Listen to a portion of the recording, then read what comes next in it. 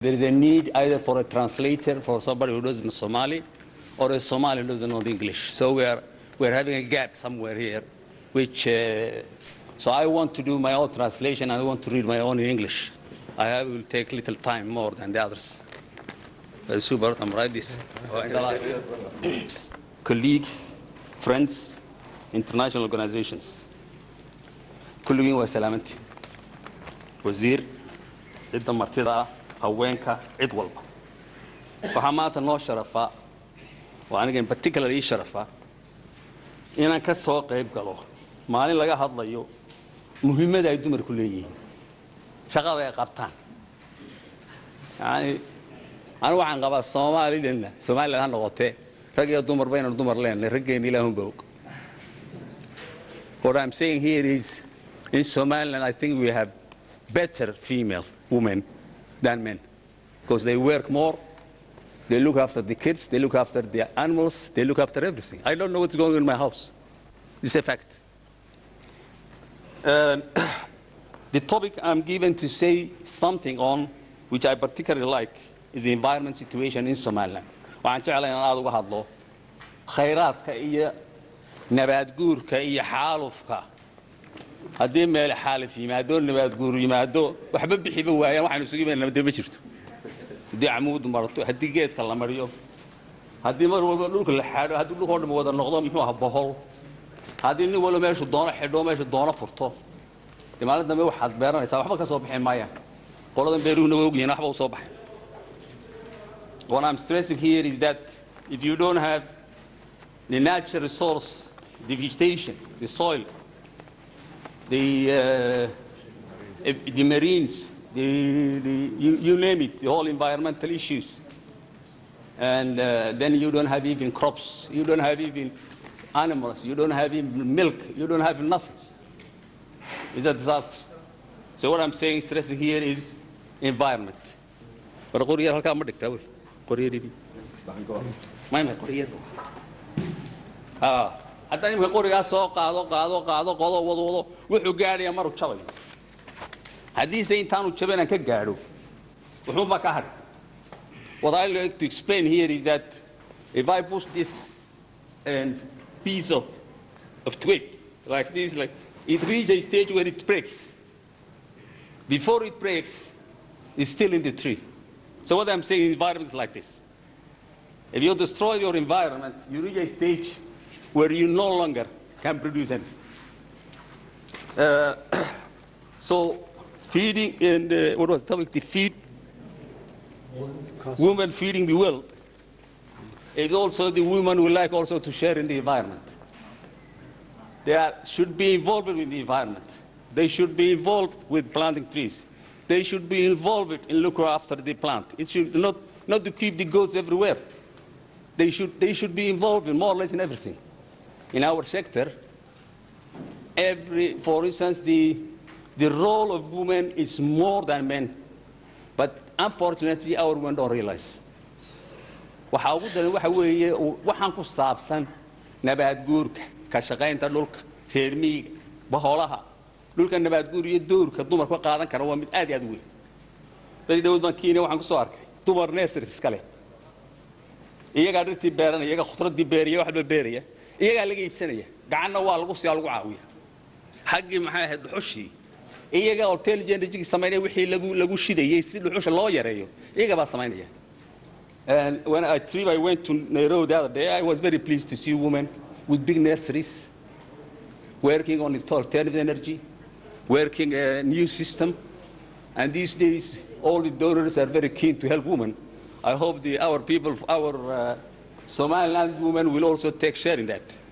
waxaan ka rajeeyaa bariyaan lacagtu way idin soo jeedaay inaad meertaan oo nursery samaysataan oo khudradda la idinka iibsado oo bahalaha uu baxaan wax lagu karsado samaysaan oo maxaa ilahaa dee wax u qabataan idiga diyaar leedin yahay oo maxaa ahayd waxaan u jeedaa income generating marketing things. And the biggest problem now facing the challenge, environmental challenge that's facing Somaliland, and not only in this country but in the whole world, is we are part of the world. We cannot say we are not part of the world. We share environment, we share climate, we share everything. So we are committed as part of the government of the world that we should also look after the environment. This is a very complex topic. It's a very difficult topic. It's social, it's economical, it's technical, you name it. And what happens in the environment in this region, country, and continent, everywhere. So the problem is something that must be dealt with everywhere.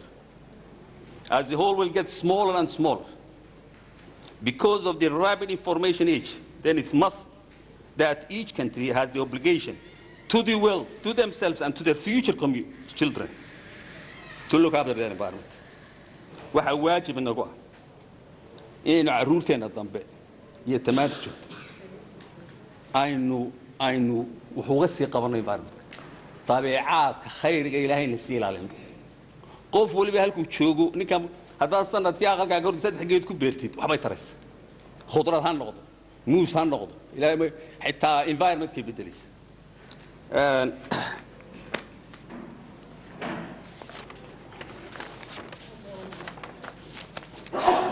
The problem, actually, that's facing Somaliland is the degradation of the country and the natural resource sector, that's the vegetation, soil, and everything, is depleting. The Somaliland also quest for economic development and enjoyment of the riches of nature must come in terms with realistically with its resource limitation. يعني واحد كسان نقطة ودن كانوا وابضانية وانتيون حكي تد كانوا وابضانية resource كانوا هاي سنة أما هالنقطة دول أما عاوز الضاقة هالنقطة أما كسان نقطة توا انتيون كل كواحد ويه where you have an acre هالكي acre كاي ستي دواين الله بالله بكسو صارتها نين كبريس كوسينيا ما تعرف المركو تدكي سبطان يحبوك صدرية بريس بينو عنا إلى أن تيس كينا iyo maxaa ilaha cuntadeena iyo khayraadkeena ayaan ku darno inay la kucunno de markaas uma inuu iska celin karna population ka badanaya pressure ka waliga ma jeclaan hal yiraahdo ma yaan wax laga qaban wax ka la yiraahdo anu iska aamus halkaas waxaan u jeedaa pressure ka dhulku baan ku dhacayna the more population the more pressure on the land the more the environment is not secure the more your life will be in danger so waxaan u jeedaa waxa weeye dumarkii idinkii weeyaan kuwa meelsha kolka you are in the center waxa ku barta ka fadhiyan kii wax caruurta keenay way idinka shaqeyn way idinkii kolka waxa weeye waa inaynu hadii goor ogaanaa waa caruurteena oo sheegdadkeena oo sheegnaa wax waliba in xad leedahay limitation leedahay hadalkii waan badiyaan maalinaya aan iska akhriyo ingiriisi the escalating need of our population has often driven the people to take short-sighted approach this may be done due to ignorance, poverty, and wrong political decisions.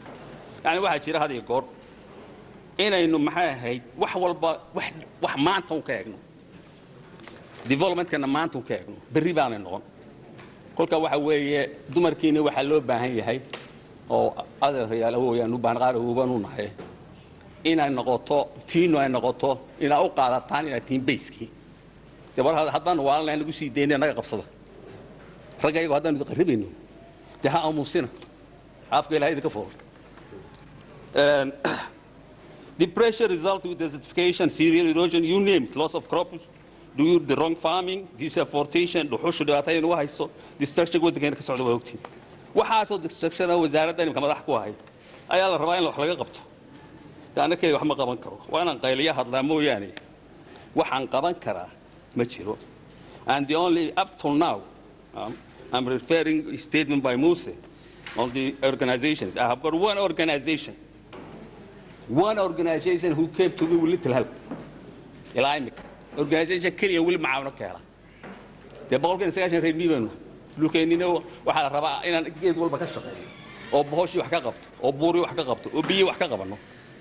Kolka ma aha ashkatay waseeta. What I would like to conclude waxa weeye what I'm saying is that conservation and protection of the environment. Women can play a great role. Role weyn ba ku leedin. Aniga arintan ka shaqeynayo. Tii hadda aan idin biloobay weeyaan hadda diyaar baan u ahayn wixii qaban kartaa in la qabto I'm sure madam kaltuum inay idin la qaban doonto I'm sure in maxay ahayd hay'aduhu idin la qaban doonto waxaanu leenahay waxaan rabnaa inaad ka kacdaan meesha oo haddaad doontaan naftama noo keenay waxaanu weyne mooyaan waxba idin kala hadhimayno yani what I'm saying waxa weeye your role is very crucial your role is very crucial I would like to conclude that we can only survive when we can look after our environment. On a self-help basis. Don't wait anything from anybody. عيد وحبك وما صوته. عيدنا وحبك كسوقين وحاجة قبص. سيادو قبصن كره السنة وقبص. واحد هو قبصن كره مكوا حلي واحد كله حديثة. وحلي بيري لي دي يعني موسى أنا لو دري يرميجي. أنت اللي بعطانا قاعد يستني موسى بوك. يعني واحد اللي بين هذاك تاني بيشيء. الله يرحم ما مرينا يوم. ayaa loo maleeyaa intaan odayaasha ka dhaadhicinayaan sheekh walba ka dhaadhicin mid kastoo maxay ahayd aan afkarana ka dhaadhicinayo inay 10 cisho bay u qaato waa 10 cishaan marmar lahaa intii yareedan benziinka uu haystay inuu laga qaado inta aan wada arkaysa complexity-giisa waa taarintu kolka waxaan aad uga baxayaa waxa weeye aan ku soo goynayaa there's a tremendous change of our pastures dadkeena reer miyiga isbedel weyn baa ku dhacay the change is continuous waa wax socdo jira dadkii reer miyiga may qayli jireen galabtii bay qaylaan habeen bay qaylaan dhul hurdaan reer miyiga ma waysan jiro habar iyo gabadh iyo islaan iyo inay yarba laga tigay xoolaha la filayno argeysana waxaan wada rabnaa anu caana geelna cabaa inuu caana geel cabo it's a big change our nomad pastors they are no longer the same ones they never used to chuqat they chuqat they were not very mahal they are not still mahal and the time they used to look after their animals is now wasted and every one of us wants to have camel milk in the morning or in the evening in other words unless we look after our animals after our environment after we train our nomadic society we train our pastors they were I don't think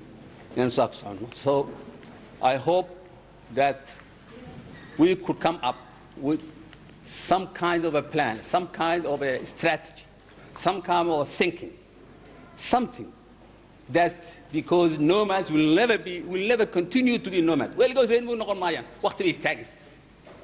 Kolka waa in ka fikirnaa strategy-ga sidii dadka wax lagu qabanay.